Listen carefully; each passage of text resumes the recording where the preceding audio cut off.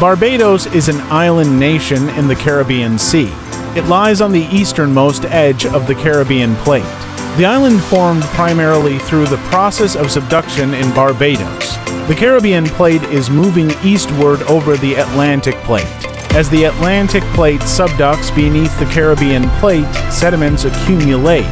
These sediments are scraped off and uplifted to form the island. Barbados is unique for being a non-volcanic island in the Lesser Antilles. The island is mostly composed of limestone in Barbados. Limestone in Barbados is formed from the remains of marine organisms. These organisms thrived in the shallow seas around the island in Barbados. Coral reefs play a significant role in the island's geological structure in Barbados. Over millions of years, coral reefs accumulated and became solid limestone. The island's surface is covered with coral rock in Barbados. Below the coral rock lies a foundation of sedimentary rock in Barbados. The highest point on the island is Mount Hillaby. Mount Hillaby is part of the Scotland District, a unique geological area.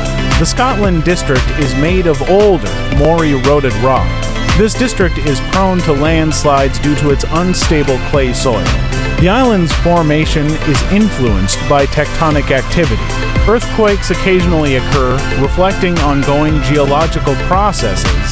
Barbados' uplift is relatively rapid in geological terms. The island rises about 30 centimeters per 1,000 years. This uplift has exposed ancient coral reefs above sea level. These ancient reefs create terraced landscapes across the island. These terraces in Barbados are visible on the island's west coast. The flat, low-lying areas in Barbados are primarily on the island's southern and western sides. Barbados lacks significant rivers but has underground water systems. These underground water systems in Barbados are partly due to the porous limestone.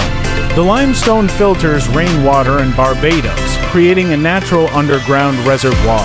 The island's shape is roughly triangular with a long coastline in Barbados. The coastline in Barbados features sandy beaches, especially on the western side. The eastern coast is more rugged with cliffs and strong waves in Barbados. Wind and ocean currents also contribute to the island's shape and structure in Barbados. Human activity has slightly altered the island's natural landscape in Barbados. Overall, Barbados' formation reflects a complex interplay of geological processes.